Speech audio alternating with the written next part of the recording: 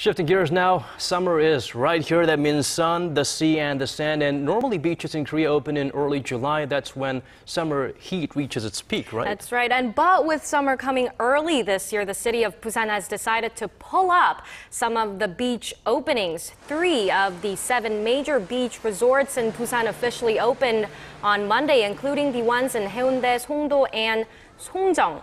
The Haeundae Beach celebrated its 50th anniversary this year with a special opening ceremony attended by the mayor and other city officials. The sandy beach along Haeundae has been expanded to more than twice its original size, to 90 meters, after undergoing a large-scale restoration project.